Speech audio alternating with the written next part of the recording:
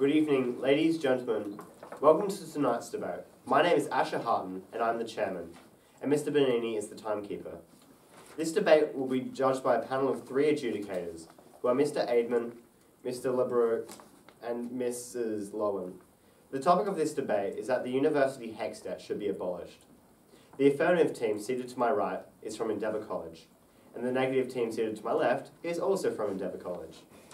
The speaking time for this debate is 6 minutes, with a double bell at the end of your speaking time. A warning bell will sound at 5 minutes, and a continuous bell will ring 30 seconds after the final bell. Please switch off your mobile phones and any other electronic devices. I now declare this debate open. I call upon the first affirmative speaker, Eleni Defoe. Good evening, ladies, gentlemen, and Mr. Chairperson. The topic for tonight's debate is that universities' HECS debt should be abolished. We, the affirmative team, firmly believe the statement to be true. As the affirmative team, we define the word university as a higher education institution offering degrees and research opportunities. We define the word HECS as a student loan scheme for Australian higher education costs. And finally, we define the word abolished as getting rid of in its entirety, which my team will later discuss alternatives to. Tonight, I will be discussing the flaws of HECS and how HECS is an issue for many disadvantaged groups, focusing on Aboriginal Australians, and how HECS impacts student mental health. Our second speaker will speak to you about indexation and alternative solutions to the HECS problem. And finally, our third speaker will summarise. To begin with, I will tell you about the flaws of HECS.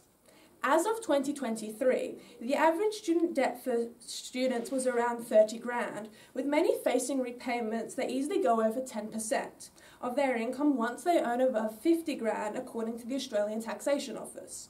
The Productivity Commission states that around 40% of students do not repay their HECS debt within the standard timeframe, leading to harsh amounts paid in interest. Our second speaker will provide examples of this. Moreover, studies from companies such as the Mitchell Institute, which I will talk more about later, indicate graduates from disadvantaged backgrounds are burdened by this debt, as they often face lower starting salaries and higher unemployment rates.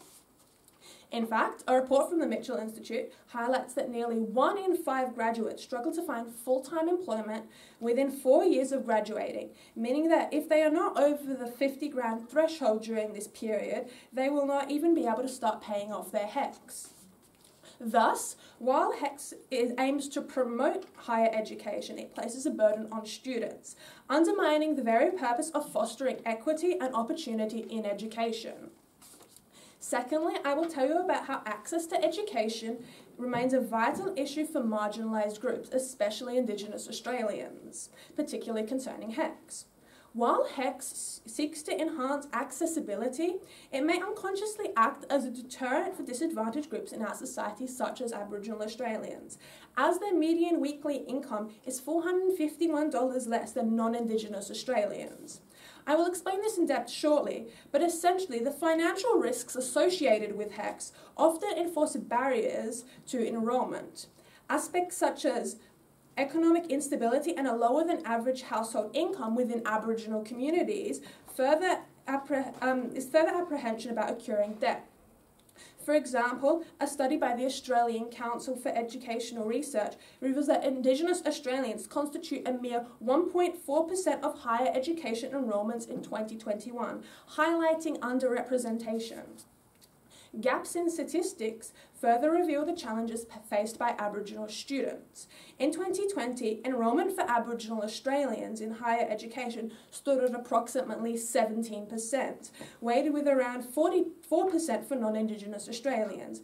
Moreover, completion rates reflect similar inequalities. While roughly 70% of non-Indigenous students completed their degrees, the figure for Indigenous students is only 50%. Additionally, the median weekly income for Aboriginal Australians is about $626, significantly lower than $1,077 earned by their non-Indigenous counterparts. intensifying fears around HECS debt repayments. These challenges are a hesitance to pursue further education, manifesting a pressing need for the abolishment of HECS to address these systemic barriers. For my final point, I will talk to you about how HECS affects student well-being. The correlation between financial stress and mental health issues is evident in these alarming statistics. For example, the Australian Bureau of Statistics highlights that suicide remains the leading cause of death for individuals 15 to 44 years old, a demographic highly comprised of students. Distressingly, they also highlight that 1 in 4 university students experience suicidal intention, with financial pressure being a significant contributing factor. HECS creates a large financial burden that adds to the stress of students faced from academic demands and uncertainty about job opportunities. The National Student Wellbeing Working Group reports further on this issue, pointing out that the increasing stress from financial concerns can lead to mental health repercussions, including anxiety and depression. While education is meant to empower, HECS instead shackles students to financial insecurities. Imagine if you were a young student with limited to no income who would have spent the bare minimum of 18 grand on a degree, which according to University of Adelaide is the cheapest degree you can buy. Keep in mind that this does not include indexation, which our second speaker will talk to you more about. Considering the statistic I mentioned before, which is 40% of students cannot afford to pay off their HECS, which means that you would be a young student going through university knowing it may be possible that you will never pay off your debt, let alone buy a house and build a life. So, by abolishing HECS, we could significantly improve mental health outcomes, thereby reducing suicidal intentions among young students. So HECS does not just impose a financial cost, it poses a profound threat to the students' well-being. In conclusion, ladies, gentlemen, and Mr. Chairperson, we, the affirmative team, believe that HECS debt should be abolished. Thank you.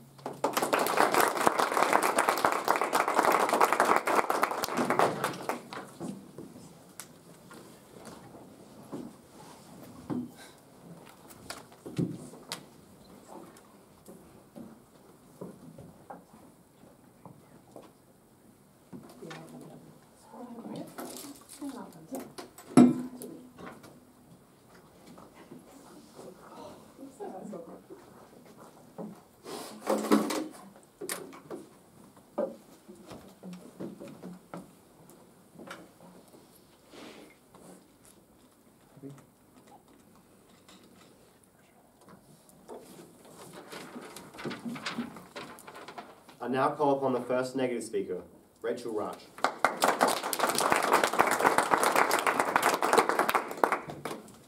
Good evening, ladies, gentlemen, and Mr. Chairperson. The topic of this evening's debate is that HECS should be abolished. We, the negative team, believe this statement to be false, and tonight I will be telling you why. But first, I will provide a definition. Whilst we agree with the definition provided by the affirmative team, we would like to add some further context to this debate. In the context of this debate, this means that if HECS was to be abolished, university students will need to fully pay for their education upfront, be offered grants or scholarships, equity model of funding, have it funded by the government like it is in Germany, or other options that has not yet been determined. Now, I will rebut the first speaker's points. The first affirmative speaker claims that abolishing HECS would improve mental health by reducing financial stress.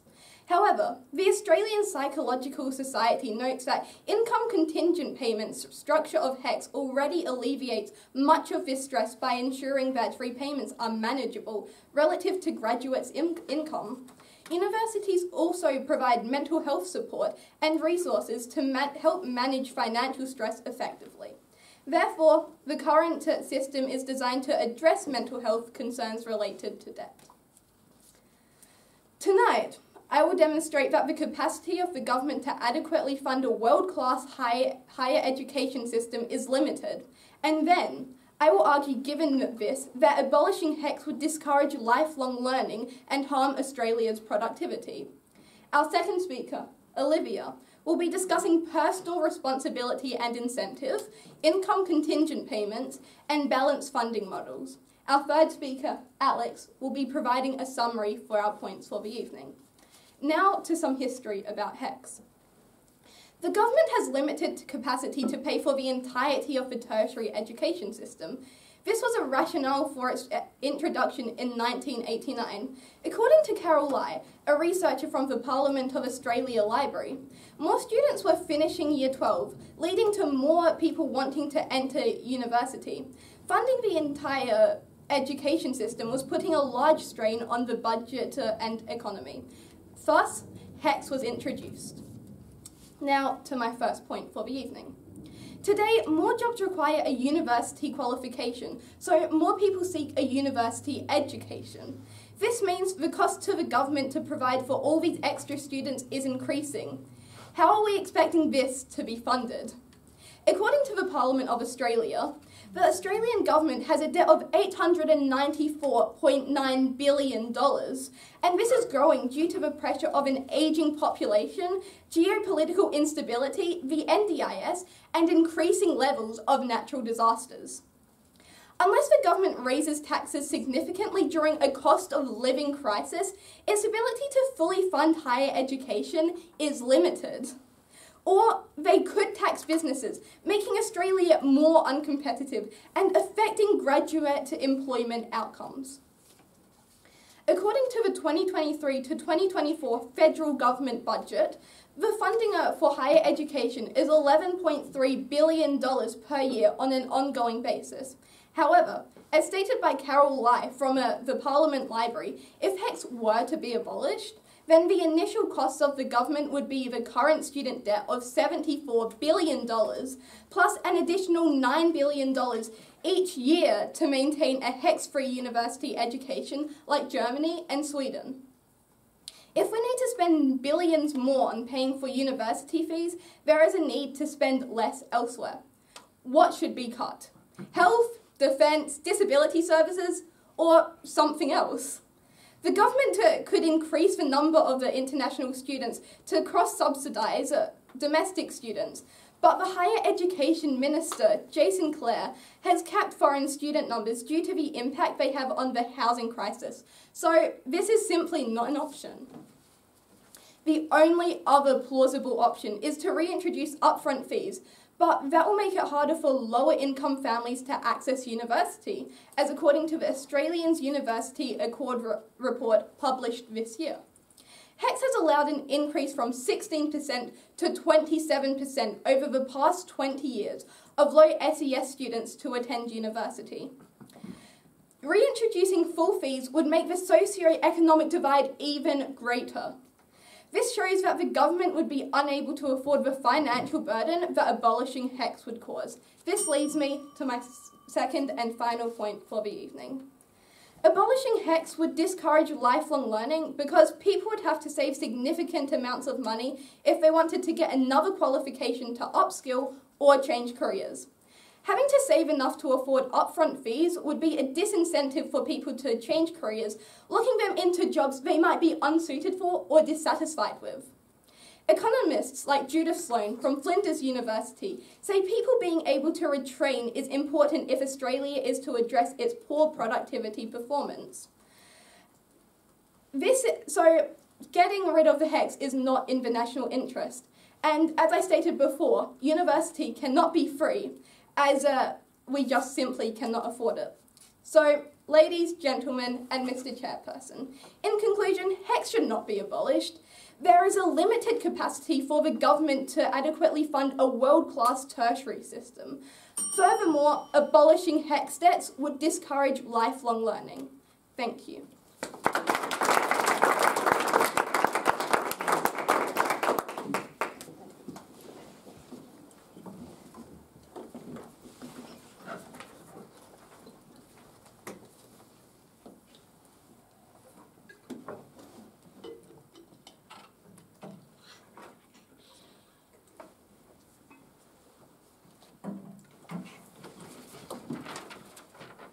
I now call upon the second affirmative speaker, Paige Emery.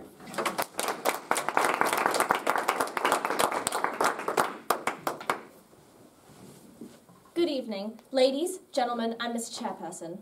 The topic of tonight's debate is that the university HECS debt should be abolished. We, the affirmative team, firmly believe this statement to be undoubtedly true. Our first speaker introduced the base fundamental flaws, the effects on students' mental health, and how the HECS debt negatively impacts those from lower socioeconomic and disadvantaged backgrounds. Tonight, I will be rebutting some points the negative team has made and discussing indexation rates and alternative solutions to the HECS problems, including employer contributions and more affordable course options. I will first begin with rebuttal.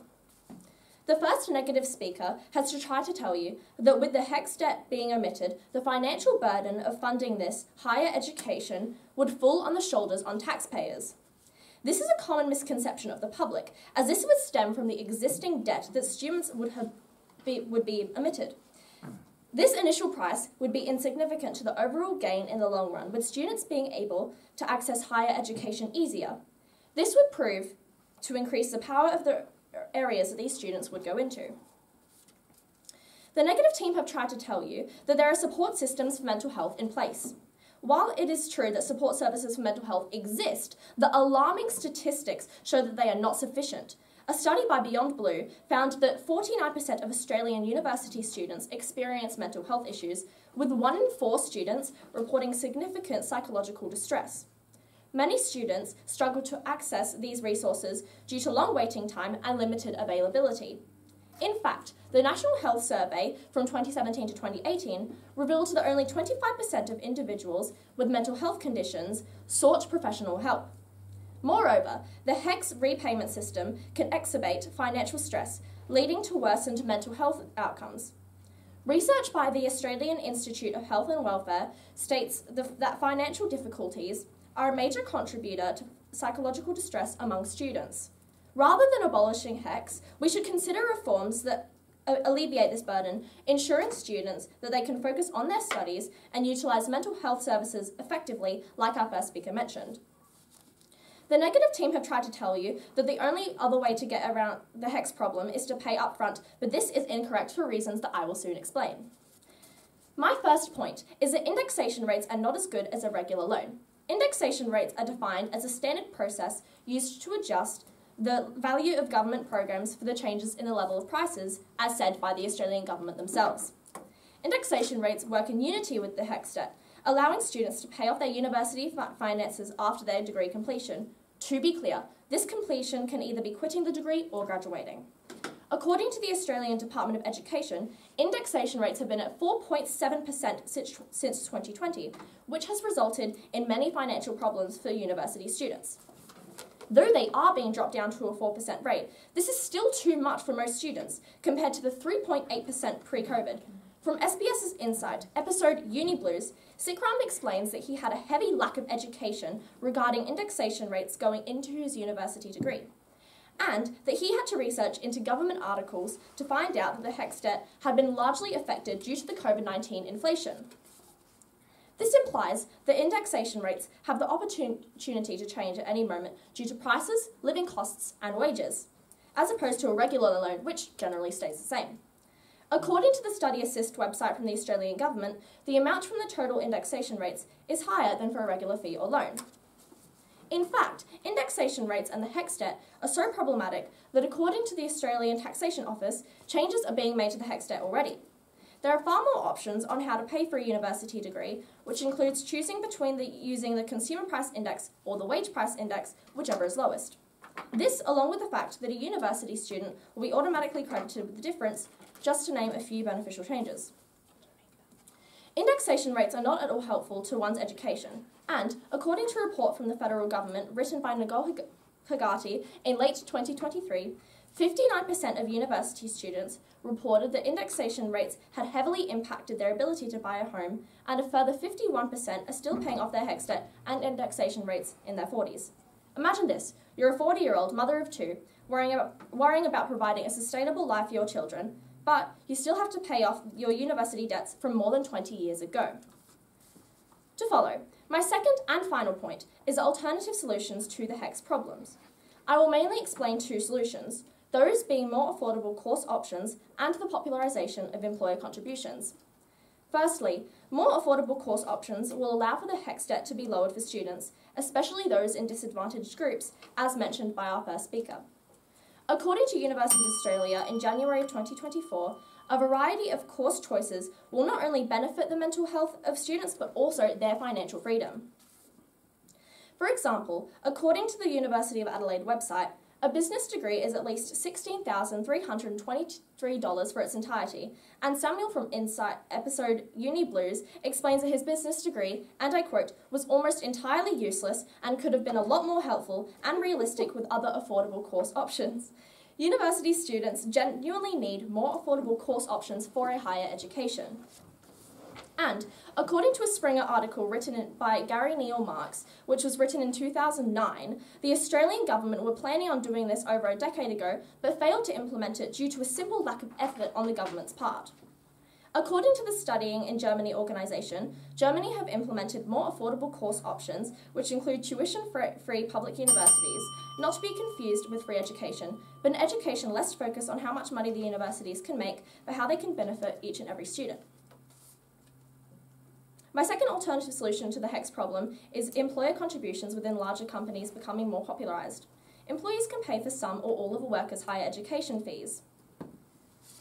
So, ladies, gentlemen, and Mr. Chairperson, in conclusion, the university HECS debt should absolutely be abolished because of indexation rates and that there are many alternative solutions to the HECS problems. Thank you.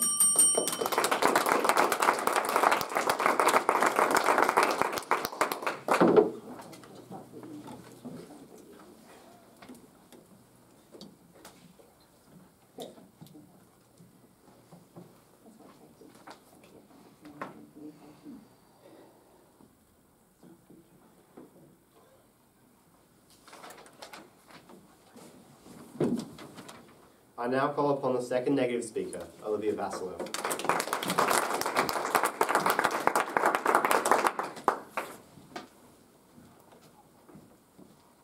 Good evening, Mr. Chairperson, ladies and gentlemen. Our topic is that the university HECS debt should be abolished. We, the negative team, believe this statement to be false, and as the negative team, we will clearly explain why this is incorrect. But first, I'll rebut the opposing team's points. The second affirmative speaker has criticised indexation of HECS debt, arguing it exasperates financial burdens. However, they fail to acknowledge that the HECS debt indexation is designed to align with either inflation or the wage price index, whichever is lower, ensuring that debt grows at a manageable rate relative to income. This indexing system is highlighted by recent studies and proposed legislation, and is noted that it is intended to protect graduates from unimaginable debt increases. Therefore, maintaining HECS with its current indexation system ensures that debt remains fair and sustainable. They also suggested that HECS could lead to increased financial strain in the future, yet this argument does not consider the recent reforms that aim to align debt growth with wage increases and inflation. For example, the new indexation measures, as reported by the Australian government in 2024, cap debt increases to align with the lowest of inflation or wage growth. These safeguards are designed to prevent excessive debt accumulation and ensure that repayments remain manageable. Maintaining HECS with these protections help mitigate future financial strain.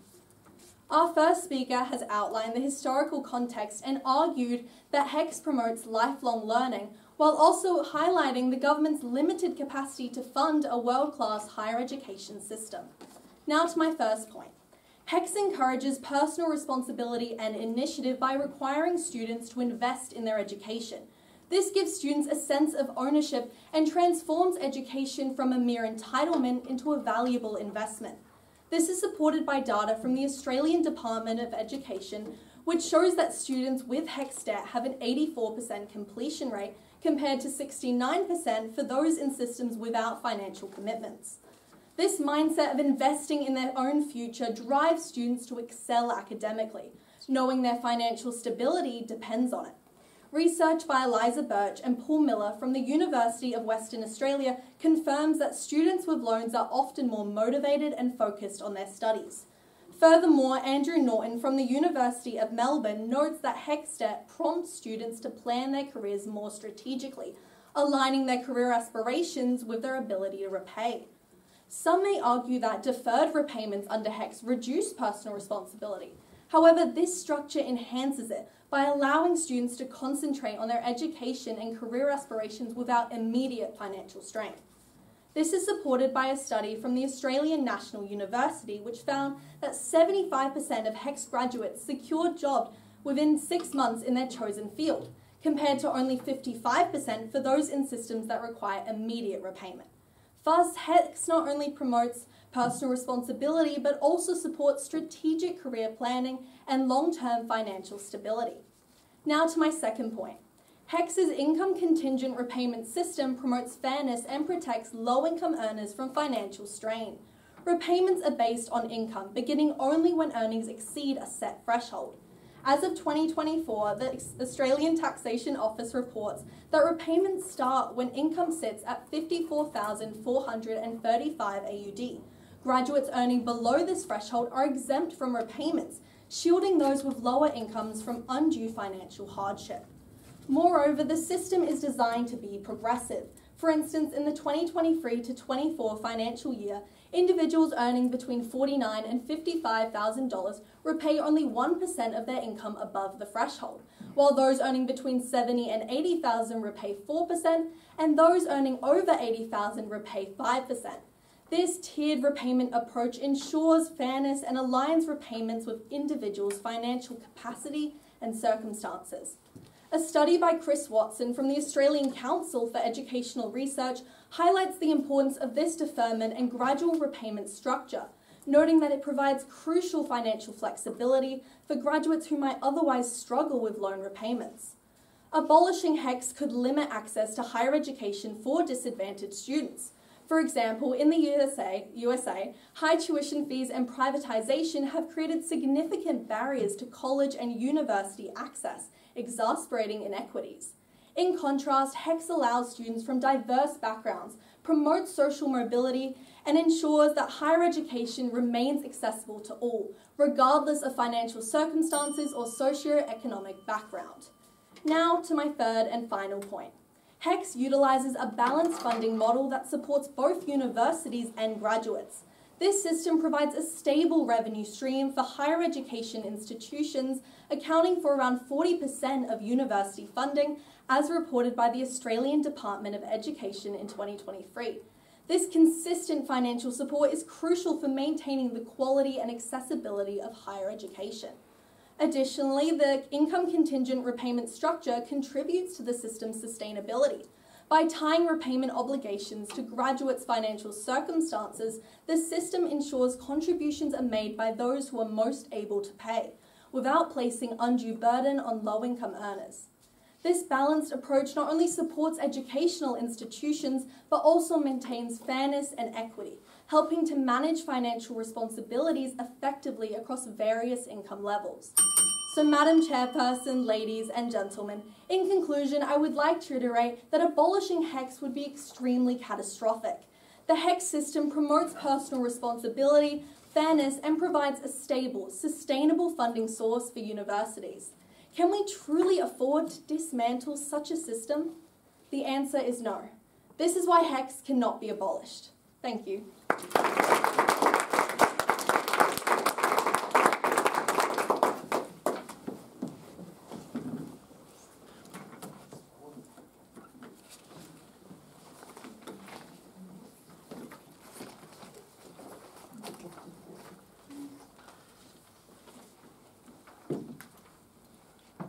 I now call upon the third affirmative speaker, Jessie Roberts.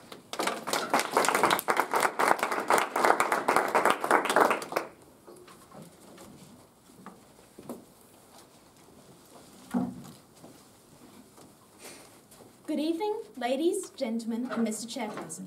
The topic of tonight's debate is that the university HECS debt should be abolished. We, the affirmative team, firmly believe this statement to be true. As our third speaker for tonight, I will first be rebutting the other team's case and then summarising our team's points. The negative team have tried to tell you that our government could simply not afford to pay for the removal of HECS debt. While it may be true that the introduction of free tertiary education in Australia has faced challenges in the past, using this as a reason that we should not attempt to introduce it again ignores the changing context and lessons that we can learn from those experiences. The financial landscape and global economy have changed significantly since then, with an increasing need for a highly skilled and highly trained workforce. According to the Grattan Institute, higher education funding today is more sustainable when improved through targeted reforms rather than exclusionary practices like HECS debt. Additionally, many successful models, such as those in countries like Sweden and Germany, demonstrate that accessible education can be managed effectively without significant issues when designed with adequate funding and administration. Abandoning the idea of free education based on past failures and potential financial burden overlooks the potential for innovation and improvement in our education system, ultimately depriving future generations of vital opportunities for learning and growth. The second negative speaker tried to tell you that abolishing debt would diminish the sense of personal and financial responsibility among students. This is simply untrue, as it is crucial to understand that debt is absolutely creating significant stress and deterring engagement in studies, which is undermining students' sense of responsibility. A report from the Australian Institute of Health and Welfare found that over 25% of students experience high levels of psychological distress, often linked to financial pressure.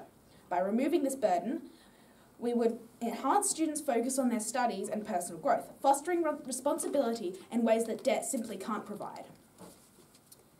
The negative team have also tried to tell you that indexation changes relative to income.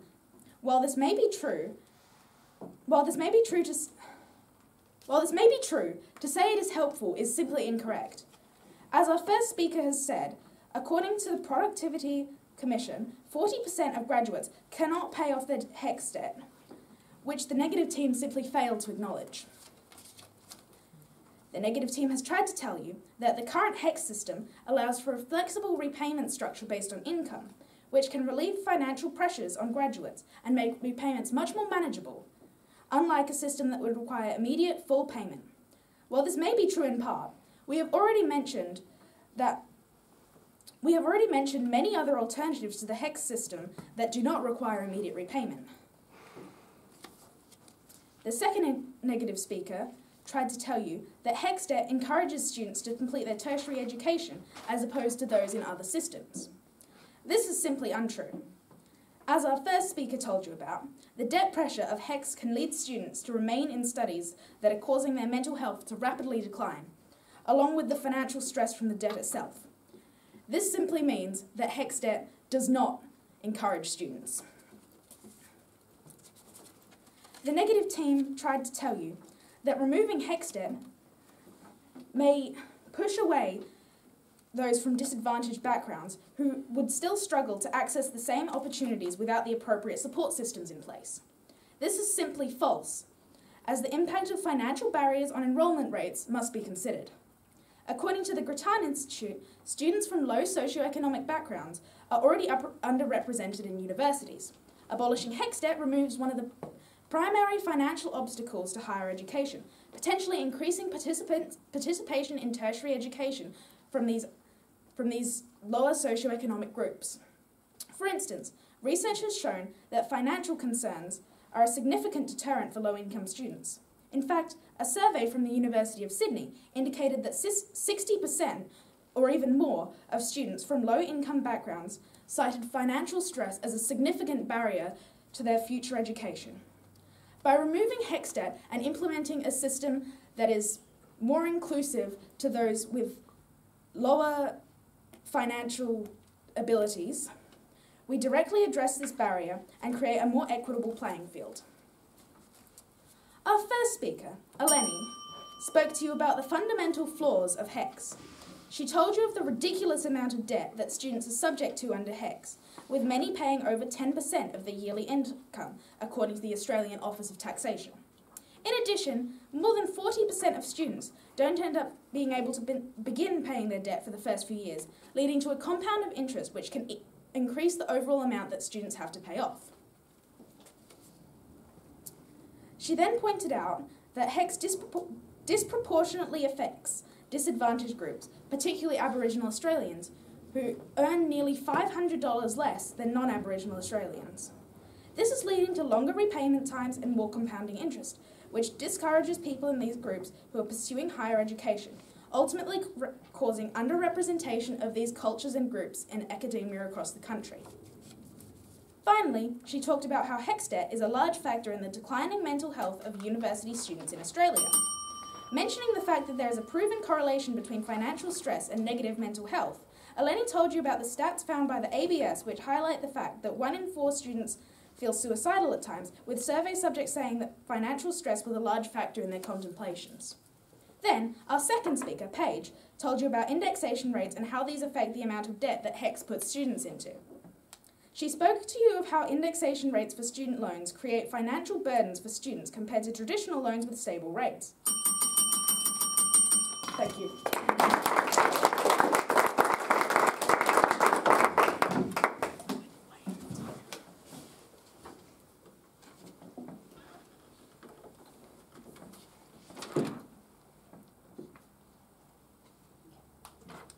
I now call upon the third negative speaker, Alex Fechner.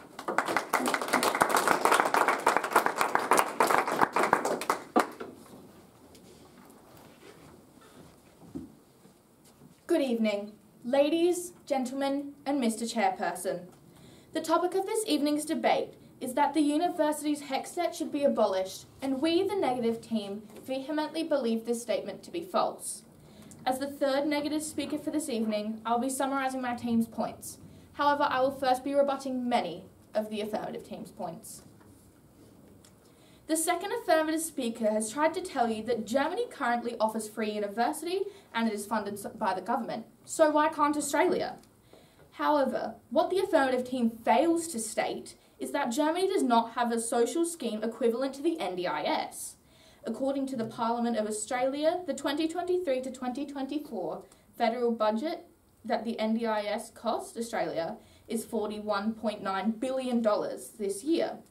The NDIS provides critical services for people living with a disability, helping them live more independently and participate fully in society. So whilst Germany may have free higher education, their most vulnerable in society do not have the same level of assurance that they can be empowered as they operate off a pension system only. Thus, maintaining HECS remains the most viable option to allow all aspects of our social schemes to run and foster equally. The first affirmative speaker has tried to tell you that by abolishing HECS, more students from disadvantaged homes will be able to access university. However, we believe this statement to be severely false. However, according to a study conducted by Bruce Chapman, a professor of the economics at National University, the relatively disadvantaged in Australia were less likely to attend universities even when there were no student fees. This provides further support for the view that a no-charge public university system that is financed by all taxpayers is regressive. Therefore, abolishing HECS will not help the disadvantaged in our society gain a higher education, and is an excellent model to support students from disadvantaged backgrounds, as discussed by our second speaker, Olivia. Hence, maintaining HECS is crucial for effectively supporting students from diverse socio-economic backgrounds. The second affirmative speaker has tried to tell you that mental health support systems are not sufficient. Instead of abolishing HECS, why don't we put some more funding into these mental health programs? This would be much more affordable for the government. They also mentioned that we have stated that courses must be completed, which we did not say, causing this point to be irrelevant. The first affirmative speaker claims that HECS disproportionately impacts lower income graduates. However, this argument ignores the reality that lower income earners can defer HECS payments until their income increases above $54,000 in 2024. The system is specifically designed to protect these graduates from financial hardship, as highlighted by the Australian Productivity Commission. Therefore, not abolishing HECS ensures continued protection for lower income graduates. The first affirmative speaker has then argued that HECS imposes a significant financial burden on graduates. However, they overlook that HECS repayments are income contingent and only required when graduates earn above a certain threshold. The Australian Productivity Commission's 2024 report highlights that this system adjusts repayments based on income. ensuring that those with lower earnings are not unduly pressured. Thus, preserving HECS offers a flexible and supportive repayment structure that minimises financial strain.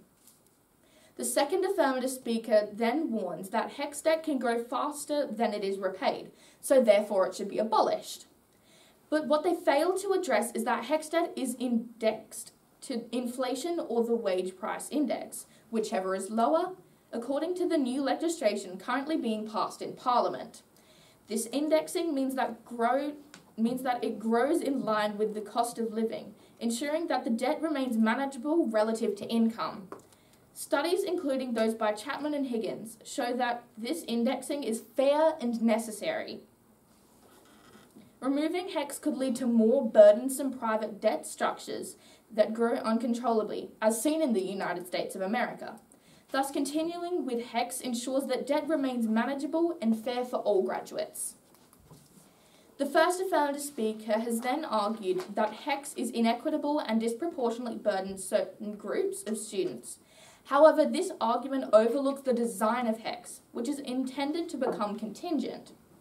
According to the Australian Council for Education in their 2024 research, the system ensures that repayments are based on the graduate's income, meaning that those with lower earnings are required to pay less, minimising the financial impact. Therefore, HECS is structured to provide a fair and equitable solution for all students. Moving on to our summary for this evening, our first speaker, Rachel, started by demonstrating that the capacity of the government to adequately fund a world-class higher education system is severely limited. She then moved on, stating that lifelong learning is promoted by HECS. Moving on to our second speaker, Olivia, she discussed the responsibility and incentive, income contingent payments, and balanced funding models. So, ladies, gentlemen, and Madam Chairperson, for the reasons that my team and I have stated this evening, I'm sure that you can now clearly see why HECS debt in universities is highly beneficial and why it should definitely not be abolished. Thank you.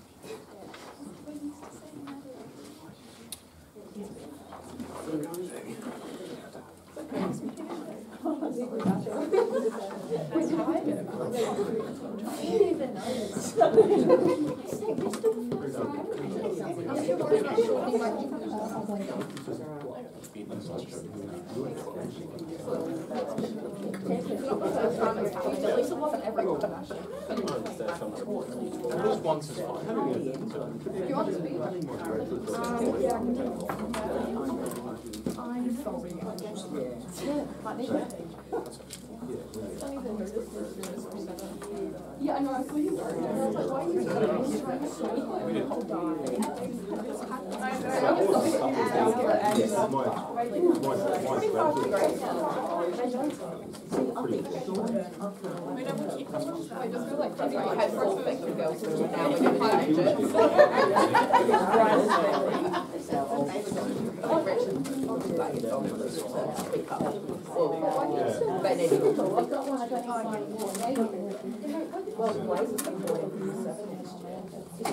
can do whatever. Yeah.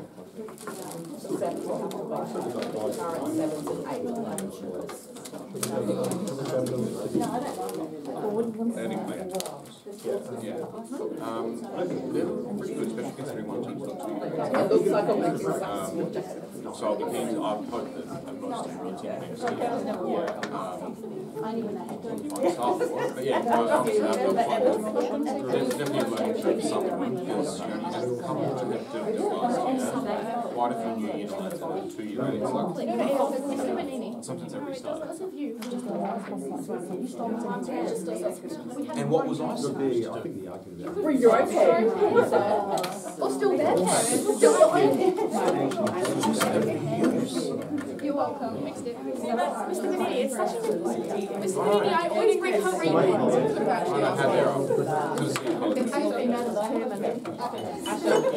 Madam Chairman?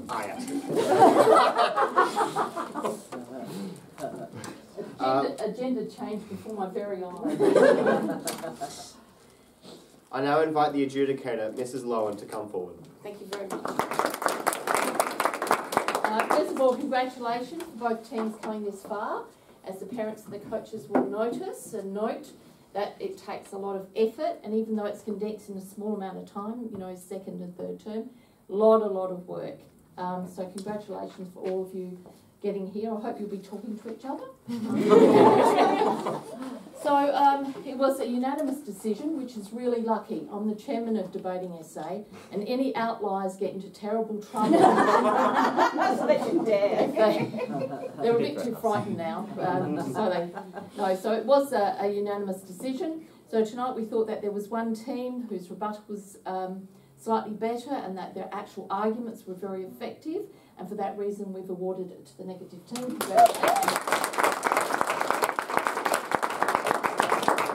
And the choice of Best Speaker award tonight was also a unanimous decision. Sorry about the horrible writing at the top here, that was, I've tried to fix it up after that.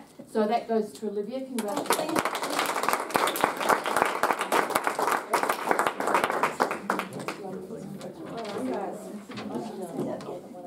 I now call upon a member of the run-up team to give a vote of thanks.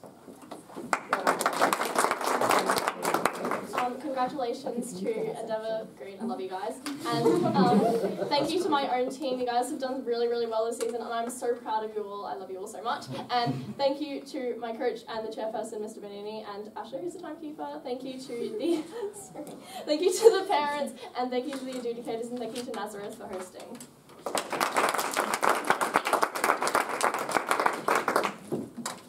I now call upon a member of the winning team to second that vote of thanks. It's hard to go after that.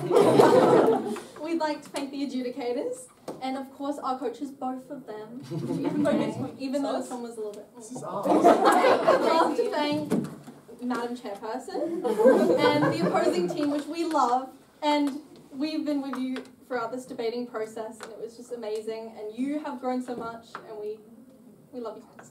And we'd like to thank, of course, the parents and everybody for coming out and supporting us every debate. It's just amazing. Thank you so much.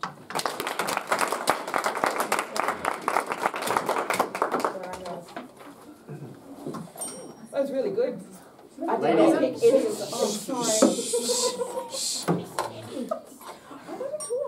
Ladies and gentlemen, thank you for your attendance. I now declare this debate closed.